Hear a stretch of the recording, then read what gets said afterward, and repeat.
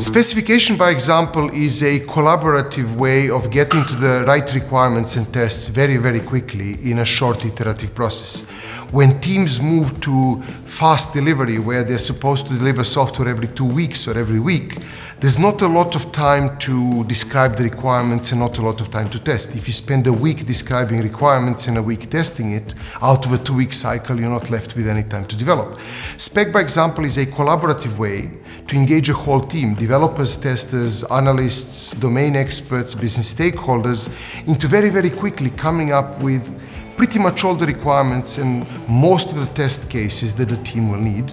And it relies on the fact that we use examples to clarify things in our everyday conversation. So rather than describing requirements through abstract statements that somebody needs to then kind of understand and complain about and parse, we use examples to clarify those things immediately and offer people a chance to complain early on. Well, how do teams avoid all these collaboration problems?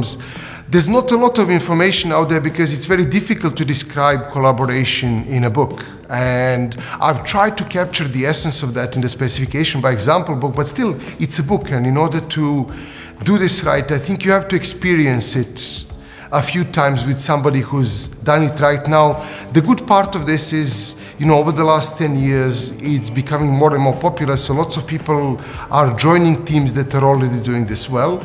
And for people that can't really find a team that's doing this well, we have a really great workshop that helps people do this and see how to do this key collaboration part by experiencing it in practice.